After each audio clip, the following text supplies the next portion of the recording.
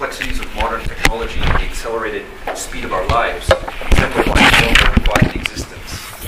Expediency and our obsession with objective knowledge, coupled with our increasing technological worldview, has become central to a split between perceiver and perceived. Rarely in our modern metropolitan consumer cultures are we drawn into things, open to sincere connections between ourselves and the world around us. It is the poetic artifact, be this architecture, art, poetry, or narrative, which are capable of intriguing a participation with perception, intertwining thought, sense, memory, and imagination.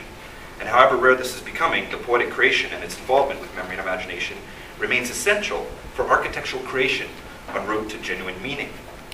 To preserve the role of this creation, it is necessary to distinguish it from products of purely conceptual emphasis, which exist beyond the knowledge of our bodies and are transcribed to the world via abstract information.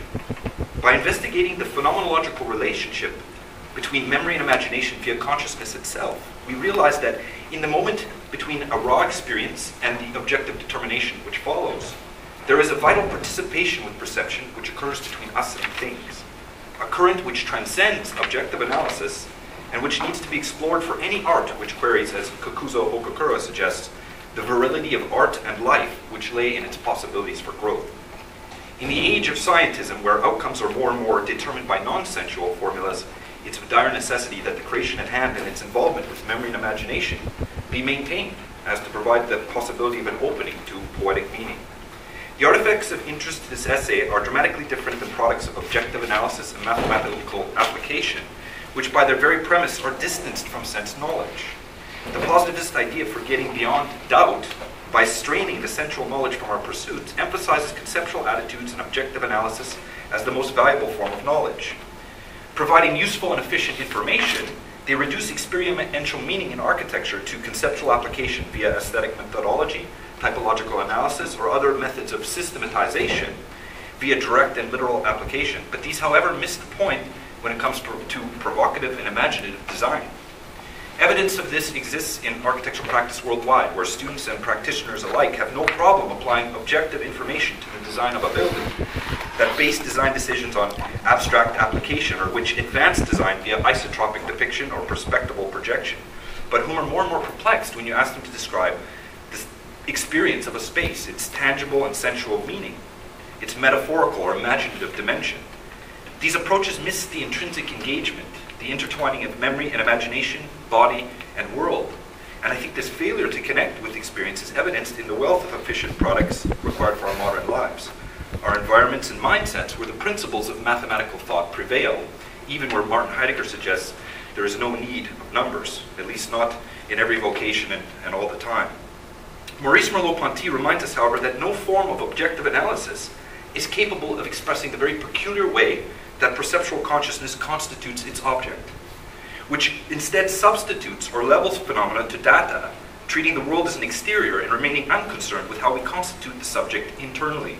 The way that we see, hear, or feel is obviously substituted with what we ought to see objectively. So this active dualism cuts out our bodies and allows the world to be seen as something outside ourselves, something easily reduced to a formulaic system, something to be manipulated or answered in an efficient mode. So in this way, our creations more and more become separated from perception as a vital source of meaning.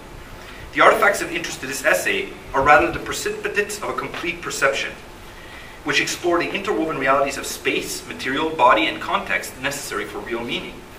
This availing to experience seems necessary for a merging of creation and environment, thought and feeling in our contemporary milieu, and may help re-establish a confidence in our sensed knowledge. A drawing, a model, sculpture, or sketch, this tangible creation in front of us, born through a tactile and perceptual involvement, engages active interpretation and moves us to an inquiry that touches the innate intertwining of the body and our world. These gain direction from the relationship between the perceiving subject and the world, and then, of course, the thing created, which is what's of importance here. For example, in a recently completed term abroad program in Barcelona, Spain, students were asked to immerse themselves in the culture of Barcelona in order to prolong or protract the process of inquiry and to avoid a reductive rush to objective design solutions. They became familiar with the people, customs, and culture, were encouraged to form relationships with the place and its life, and to use these to instigate their design. Students became immersed in the locale and were asked to experientially map everything from the texture of the city to its immediate experience of people moving down its streets. The experiences were then translated into the fictional narrative of Citizen X, becoming a collection known as Xavier's autobiography. They used their own experiences in this way to relive or imagine a person, a life born from a pair of shoes found. We could, yeah, do a slide. Unless you've already skipped them. I don't have any. Oh, okay. Yeah, okay, that's fine. They used their own experiences to relive and imagine this person, a life born from a pair of shoes found. The goal was to fill these shoes with stories that brush up against the life that is lived there. X became a way to engage interpretation by blowing the history, the experience of Barcelona into a story, which, like music, poetry, or film, helps us to imagine through. These were then translated into artifacts that help to steer the architectural investigation. Born from memory and imagination in relation to experience, these things provoke student interpretation based on and in this context. Everything from the winding streets, the density of the city, its materiality, juxtaposed with the expanse of the sea and the energetic nightlife, had soaked into the flesh of the students, helping to inspire the artifacts created. Their very texture and essence. Symbolically, X became a narrative map, a mode of investigation, or a poetic vessel that the group could draw upon for future inspiration. From rubbings of the city and packs which presented the textures and folding qualities of the streets and the labyrinthine nature of travel itself, to film and other mapping exercises, these demonstrate an engagement born from the place itself and the life that's lived there. In another way, X becomes a way of testing design decisions through things created, from the situation and perspective of the perceiver. Questions of how a design could be perceived from various perspectives helps to engage the empathetic involvement with these experiences, inducing a more substantial involvement with creation, demanding an intense participation with perception, which reminds us that it is actually human interaction itself that makes design meaningful. In a similar way, other projects like a tea house project, which requires students to interpret the rituals of the Japanese tea ceremony, inspired by the Book of Tea by Kakuzo Okakura, in terms of their immediate context, being Fargo, North Dakota, has led some very interesting interpretations. Or the Music House project, which we don't see here, but we use our imagination, or the Twin House project, which queries design by through things like a particular song, interest, livelihood, and relationships of particular clients, which help to engage a distance that these students must reconcile into design through their imagination and through themselves. These help to engage a currency of knowledge only made possible by embodied experience, memory, and imagination in an empathetic involvement with life and how it is lived. Creations made before, during, or after a project are helpful in drawing the creator and attendee into the design and serve as valuable examples of this engagement. Creations as wide-ranging as, again, a teacup, if you can imagine it, for the tea house design, which warms with the sun as it moves throughout the day, or is carved to reflect the process of refining the tea leaves, to a stretching bar for a dance studio, which folds and stretches like its inhabitants, to a piece of furniture or a phone, or other artistic analogs, which helps designers and attendees alike to better relate to and test the experiential dimension of hypothetical concepts. Creations approached in this way are not dependent on individual variables or discursive texts that can be manipulated towards distinct objectives, because the artifact is dependent upon the entire perceptual field to form its meaning. These rather exercise thought by inscribing it to reality. The artifact in turn anchors this to a point that we all can relate to, our sensual being, our commonalities of flesh and space, cultural understanding and time. This act of interpretation is made possible only via an immediate appeal to perception, a one-to-one direct transmission through experience, which casts the artifact in an irreducible and poetic light. It is important to realize that the thing that most differentiates these artifacts from products of objective origins is recognizing that all that we know and all that we could possibly know are present in the immediate perception of the things themselves, and not in an abstract or conceptual substitution of them. The primary engagement with our embodied consciousness is most clearly illustrated when we consider even most commonplace encounters and experience. For example, when we're caught up in the activity of daydreaming, remembering anything from a past family pet to the dinner we had last week or last night, we realize that everything remembered necessarily demands an imaginative act in its recollection, and that this is reciprocal and only made possible in relation to phenomena. Memories themselves never appear as objective recounts retrieved with factual precision, but are a blend of memory and imagination dependent upon immediate perception. Vice versa, imagination is never devoid of memory, which directs the sensation of the imagined. Paradoxically, I think this demonstrates that the recollection of phenomena are not only born through our surroundings in perception, but are also directed towards phenomena through the imagination. We thrust it into the world and test it against its immediate texture. From the presence of a cup, for example, we are reminded simultaneously of its contents, and imagine and remember the last drink and the future beverage simultaneously. It is through the things themselves that we realize that we can make sense of the world only by referencing knowledge in relation to the world, which simultaneously reveals this perceived world as the soil for imaginative growth and the foundation for its meaning. This meaning itself seems a current that grows from memory and imagination inward and outward simultaneously from immediate perception. As Merleau-Ponty suggests, we are in the world as the heart is in the organism. Here, he states, we gather the immanent significance in perception, without which no memory is possible, and we thrust deeply into the horizon of the past until the experiences which it epitomizes are as if relived in their temporal setting. In this activity, we recognize that to imagine or remember is always to make something appear in the present, to give a magical quasi-presence to an object that is not there, an absent visage in the present data of perception. In every situation, there is more there than what is objectively seen. We create the world as we move through it. We are part of it. Our memory and imagination is coalesced with the world, out drifting through some phenomena, determining and symbolizing constantly. The artifact helps steer this interaction, which procures an irreducible series of significations crucial for architectural inquiry. In the studio, we find the hand in relation to its craft, in relation to a length of wood sanded to fit another piece of wood of a different size, color, and grain, which allows the texture, the weight, and material of this jointing to become the prerequisites of a future meaning.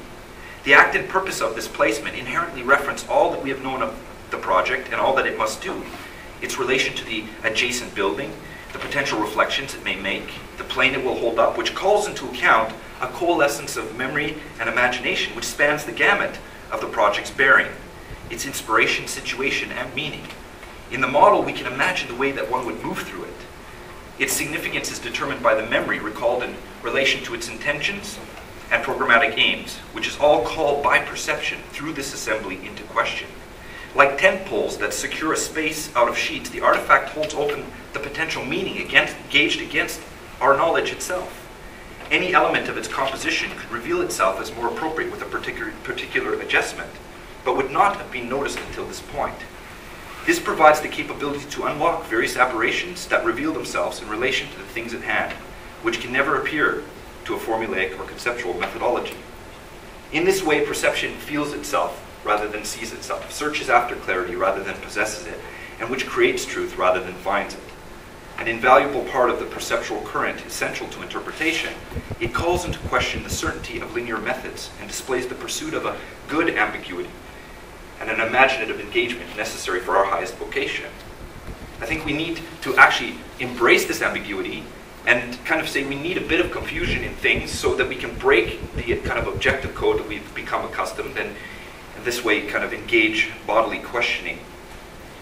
The meaning of this intertwined relationship between memory and imagination is dependent upon the bonding between the depth of our bodies and space itself. And this is a depth that is not reducible to the Cartesian third dimension. As Merleau-Ponty suggests, we recognize that this depth is necessarily the first, because from birth we merge the mind, body, and world in corporal depth our whole life and are never separated from it. When we hover too long above a model, we can never imagine the way it would be perceived from the perspective of its inhabitant. Or if we create formal manipulations via computer application, we reduce this depth of the imagination to a glowing surface. On the computer, we can never haunt the space between us and things in the same way.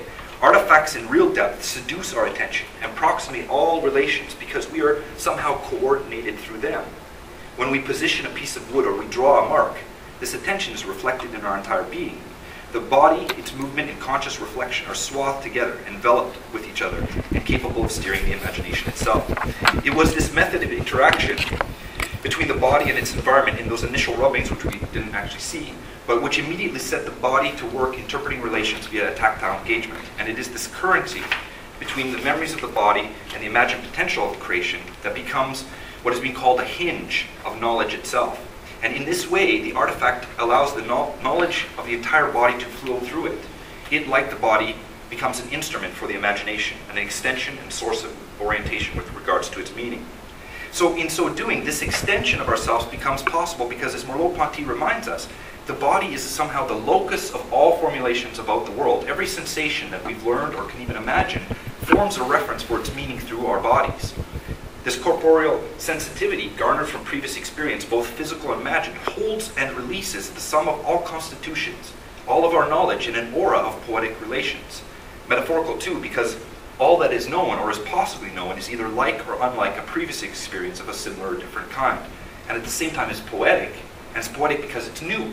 It's always an opening. So here is the orientation for our productions, the recognition of a particular essence, the choice of this or that quality, determined by the memory in relation to the appropriate and imagined outcome. The texture, material, slant, or curve, and how this opens to another space in a design exists here and through this imaginative pondering between creation and creator. However, as Maurice Merleau-Ponty suggests, left to itself, perception forgets itself, and we're ignorant of its own accomplishments. We tend to distrust our perceptual activity and substitute this knowledge for abstract aptitudes and conceptual thinking. We are inevitably pulled away from the involvement of memory and imagination by the objective constructs we've inherited via positivist systematization. And while memory and imagination reside permanently and indistinguishably with consciousness as its steering agents, the full contribution of their involvement is, as Martin Heidegger suggests, stifled, concealed, or parted against in our modern lives. Hence, the greatest charge of the artifact, of architecture itself, is its ability to open an involvement with perception, challenging the amalgamation of imagination and memory to surface, permeate, and congeal with phenomena, inspiring a poetic wonder. The artifact, like a window, simultaneously opens and frames a view to something beyond. Its work pulls our perception into action by breaking the objective code to which we've become accustomed. In resounding with sense, it naturally inspires the attendee to hunt for and find a meaning for themselves. These creations open us to the world, soaking perception with memory and persuading our imagination to leap.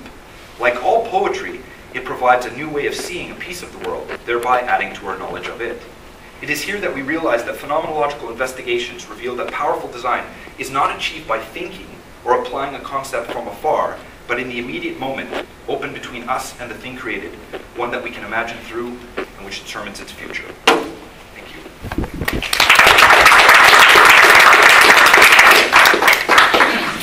Thank you very much for that, Stephen. I apologize for the lack of images. We had a technological problem at the beginning which erased everything. No problem.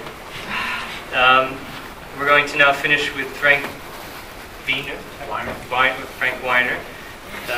Going back to a specific building study here, the space under La Tourette, a marriage of phantasm and contour, and then after Frank, we will then take group questions, starting all the way from the first presentation from Sandra. Okay. Yeah. This one. Japan. No, estoy bueno que continúe. Para vocês também. Vamos misturar, eu vou ver qual é que me interessa.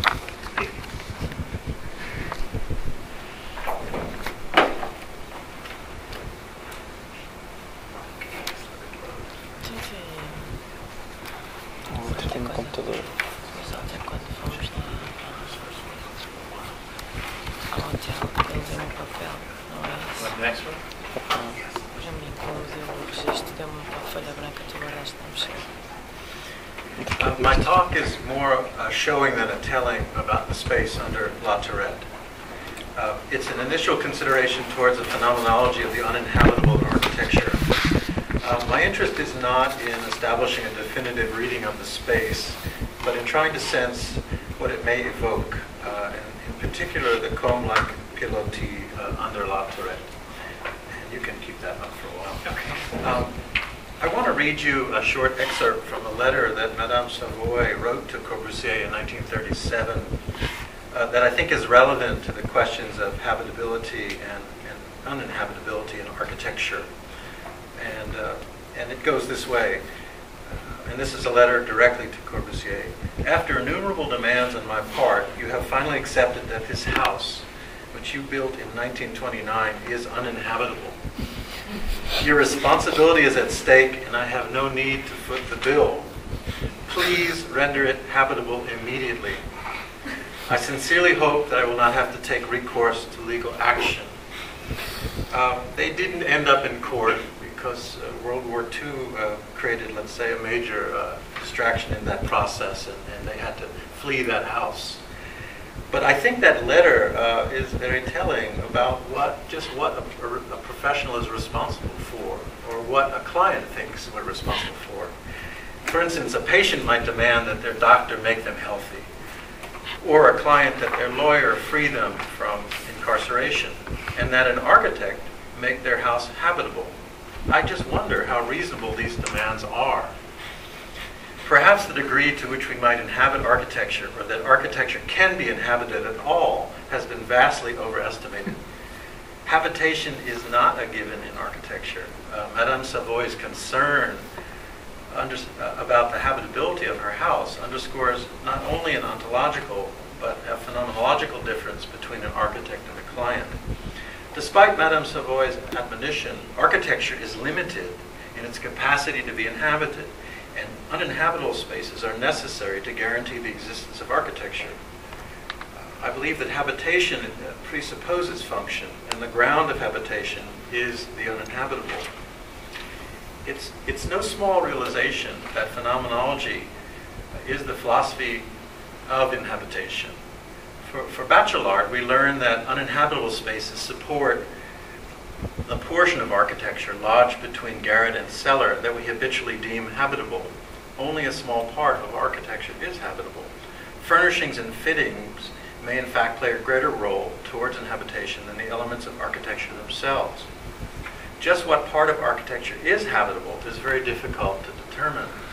This observation can be disconcerting, or perhaps get us closer to the nature of what I would call architecture's poetic evasion of inhabitation. One should never try to understand every word in a poem, nor make every space in a building usable. To do so would be to squeeze out the irrational out of consideration. Such efficiency is a ruse upon which almost the entire edifice of functionalism may rest.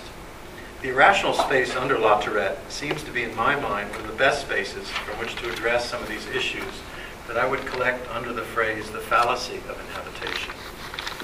Another set of considerations has to do with the pilotis themselves and the significance of Le Corbusier's 5 points of architecture, or what I would prefer to call the 5 points of habitation.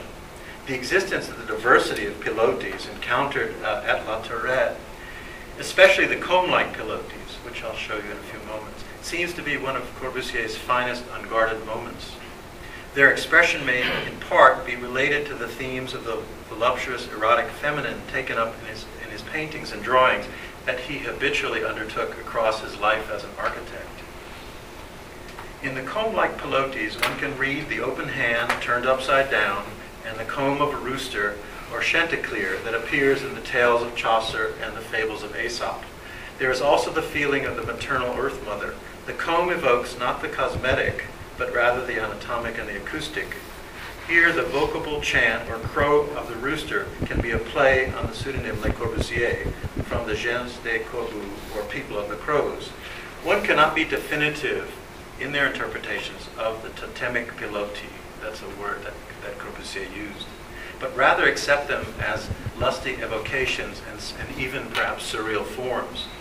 I think that the space under La Tourette is as close as an architect has ever come to making the feeling of the surreal, such as you might experience in reading a novel called Paris Peasant by Louis Aragon. The surreal is an appetite, or one might say habit, for images of the unwanted, the discarded, and the unseemly. A surrealist is a drinker of stupefacient images, where the senses become eroticized to the point of nullification.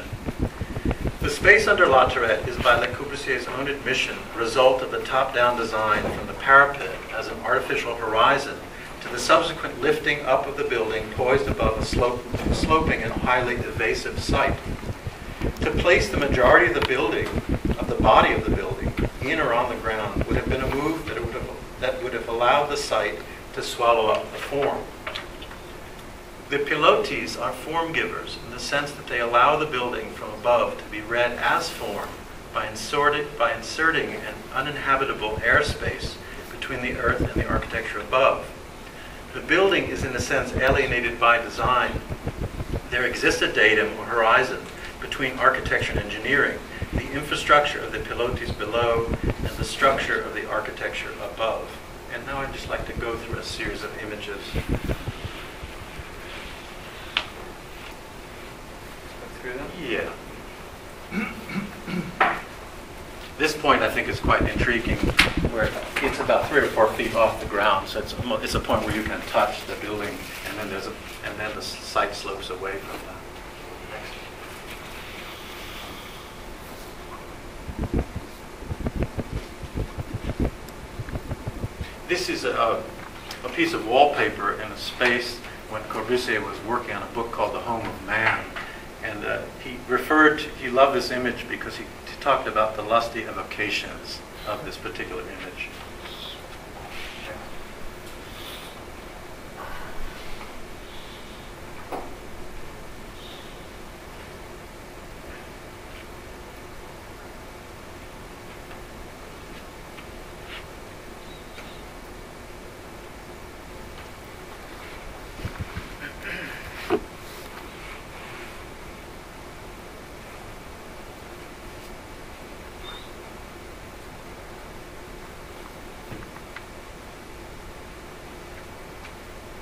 For those not familiar with the building, this is from a publication you can purchase at La Tourette, but it'll just take you through the plans of the building.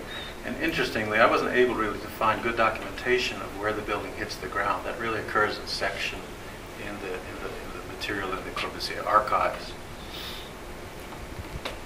So this will just take you from the top of the building down.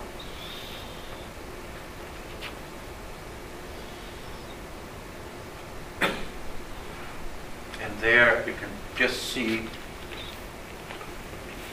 these home-like piloti, and those are the ones that I'm particularly intrigued with.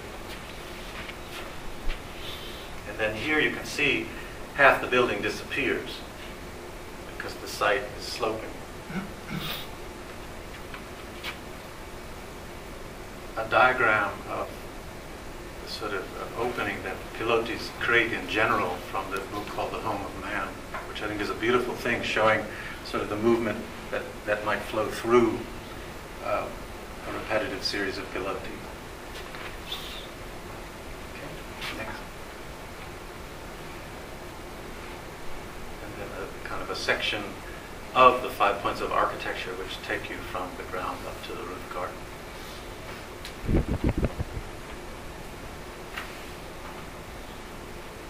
There you can see how the terrain is moving under the building. Next. Corbusier called sometimes this project the Monastery of Xenakis because at this point in his career he was involved in so many projects around the world. He was dependent on key people in his office, so this is certainly a building that is deriving its form, and I think decisions at this key place were very much in the hands of Xenakis, and the contractor was very nervous. He needed information about how to make these openings. Next. And there's where it's referred to as a comb. This note right here.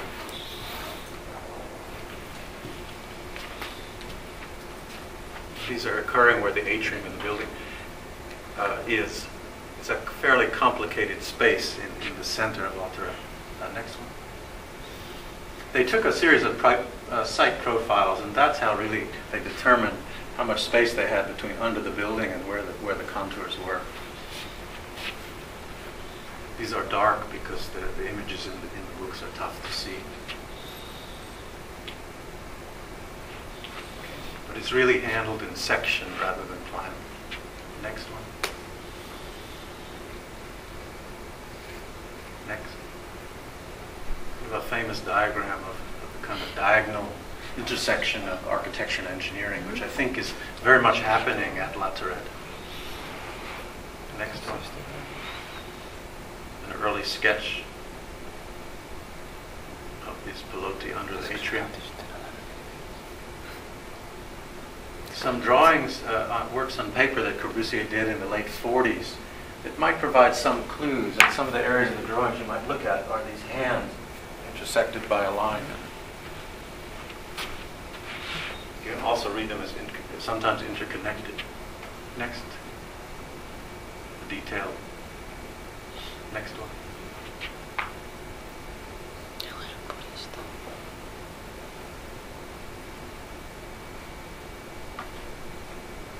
So you get the feeling with these piloti that there might be an opposite form coming up from under the ground, possibly.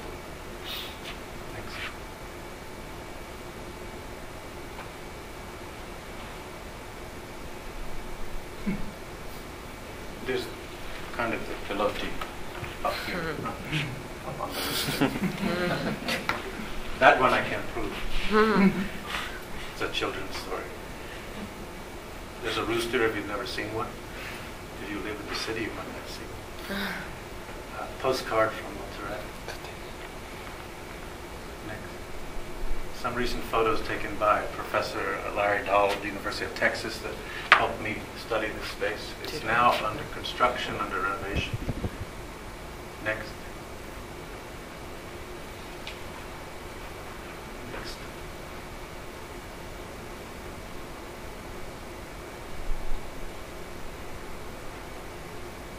It's a space that's difficult to traverse. It's not easy to move around that space.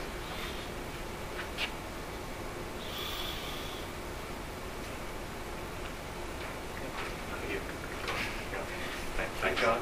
Yeah, it's a lot of things.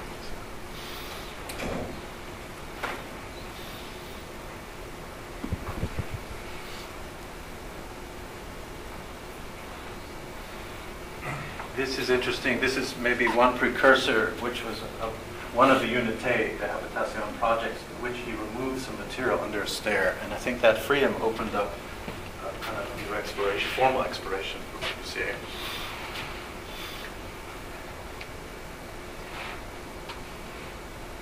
One of the early sketches that Corbusier made when he visited La Tourette.